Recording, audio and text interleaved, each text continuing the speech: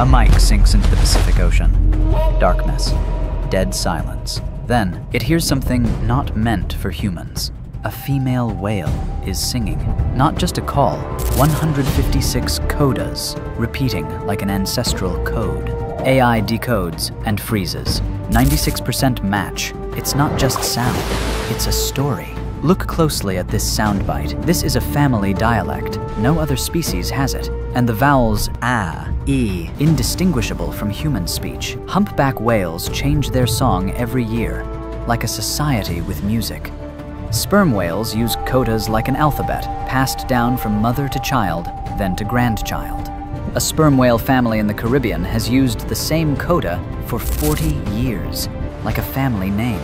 Under the ocean is a sound civilization, but behind the song is crying. A mother orca carried her dead calf for 17 days, never leaving its side. In their brains, the grief enzymes are identical to humans. Not instinct, that's a funeral, held 3,000 meters underwater. Whale LM Project. AI cracked the next sentence, and it revealed something that sent chills down scientists' spines. Whales have been telling stories, remembering each other, mourning each other, since the pyramids were still being built. 3,000 years of memory, flowing along frequencies.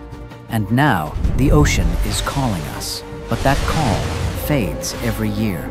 If we lose them, we lose the language of the sea. For the first time in history, humans can answer back. Comment DARE if you want to respond to the ocean's final call, or scroll by like 99% of the rest.